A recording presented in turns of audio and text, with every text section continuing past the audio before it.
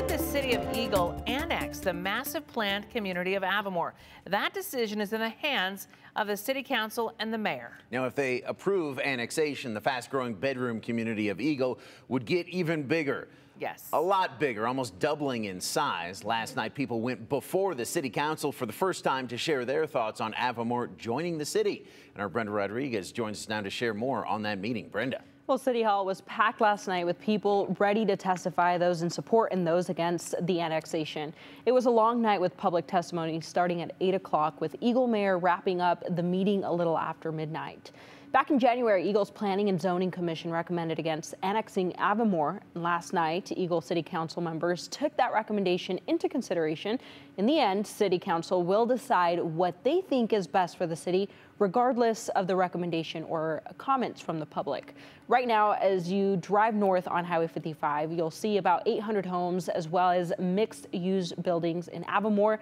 When the planned development is fully built out around the year of 2060, there's going to be about 10,000 homes. If annexed, about 9,000 of those Avimor homes and 860,000 square feet of commercial space would be in Eagle, and at least 50% of the land would be protected natural open space. An analysis shows if annexed into Eagle, Avimor would bring upward of 21,000 new people into the town over the next 30 years. That's a 64% increase in population. And many worry that growth will strain services and resources like water and first responders, as well as Eagle taxpayers.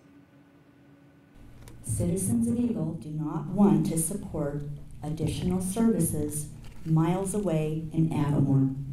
Why should their taxes increase for some developers to get rich? And some who testified were in favor of annexation, saying that growth is unavoidable. And one said annexing Avimor gives Eagle more control over what happens to dozens of miles of land in the foothills north of the city. To turn away now will not stop changes to Eagle. It will not stop the growth or halt the trips or somehow lessen effects on our community. It will simply cede total control to someone else. And again, Eagle Mayor Jason Pierce wrapped up the meeting after midnight. They'll have to meet again to continue the decision-making process of this annexation. Growth, still one of the big issues in this community, Brenda. We'll see what's going to happen there in Eagle.